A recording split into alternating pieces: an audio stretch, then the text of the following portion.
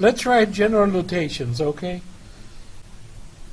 So if one notation is this one, I'm not crazy about this, but we're going to say that this is the partial derivative, and this is a repetition of what Lizzie told us. Partial derivative, except she didn't do spelling. She did not have spelling mistakes as I do. Derivative. Of f of x, y with respect to x at AB. So this is one notation. Okay, the other notation, of course. Let me write here that in this case we hold y equals b as a fixed value, as a constant, that is. And likewise, fy of AB is the partial derivative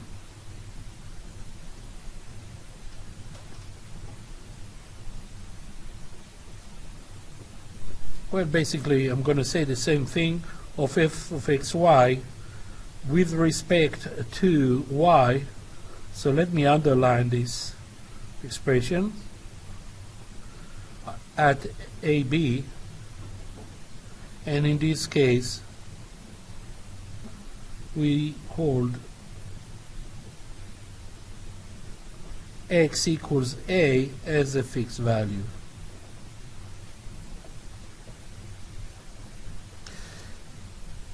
So and we write the limit definition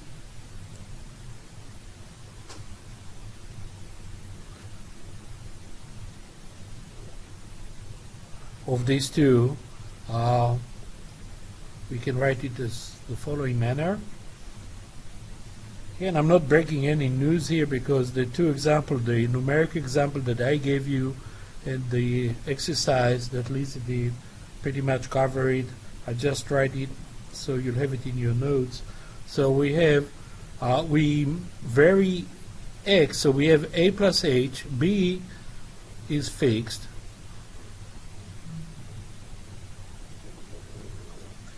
and fy, the derivative of f with respect to y, would be written in a similar fashion, except we vary the y, so we'll have b plus h while a is fixed.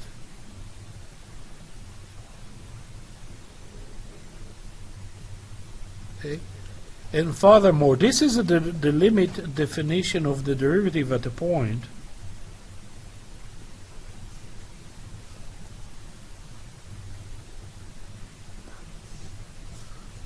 Okay, let me stabilize the paper. Let's add here the limit definition of the derivative at a point.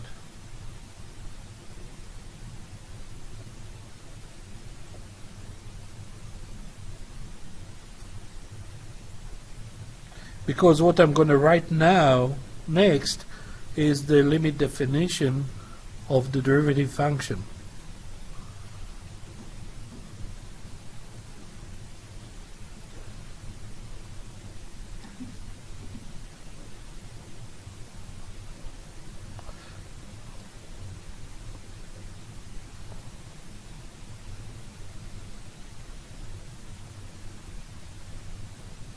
And this is something that I'm doing just for the sake of completion of your notes, no other reason. So here we're going to write fx of xy. This time it's a more generic. We are looking at the function rather than the derivative at a point.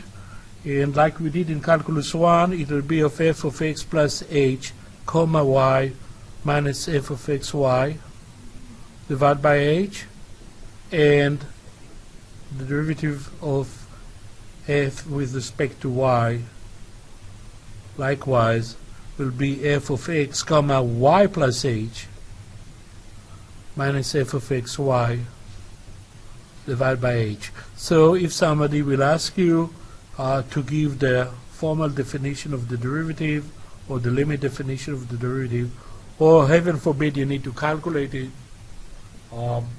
then you know what to do.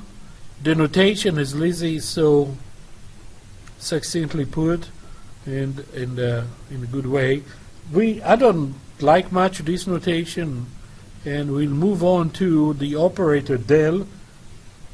Okay, one notation is like so in short, but the more common notation is del f del x as an operator, or del x of f of xy, or if z equal f of xy, right, then we can write in short del z del x. And as Lizzie said, there are other notation, likewise the derivative with respect to y, del f del y, or del y of f of xy, or simply del z del y, where the z came from the surface z equal f of xy. Okay, so this is the surface, a function for the surface that made of two variables, two independent variables. So why is the notation del as instead of d? Well, normally d will be reserved either for a single variable derivative or a complete differential. Later on we'll talk about complete differential, the differential. Then we'll use the d operator. And the del operation, we'll use it pretty much exclusively when we're talking about partial derivative.